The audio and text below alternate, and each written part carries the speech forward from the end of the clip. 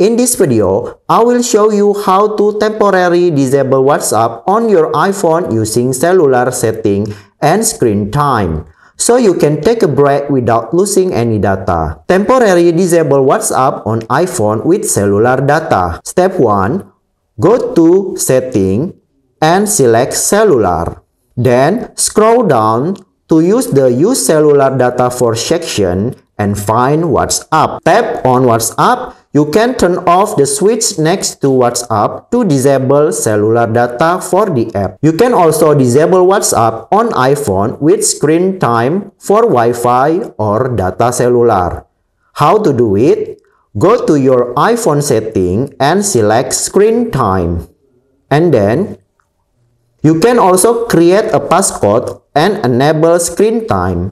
If you haven't already set up screen time, create a passcode and enable it. Then, go to Content and Privacy Restriction and enable it. And then select Content Restrictions.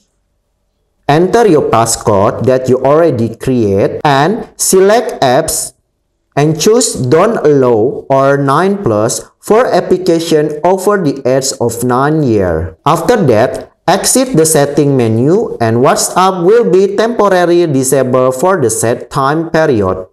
We try to open the WhatsApp. Here, the WhatsApp application won't appear on your iPhone. That's it. You successfully disabled WhatsApp on your iPhone using cellular setting and screen time. Once the time limit is up, you can easily turn on cellular data for WhatsApp again.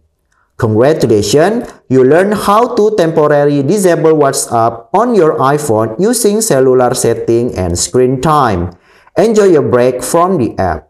Thanks for watching and see you again on next video. Bye!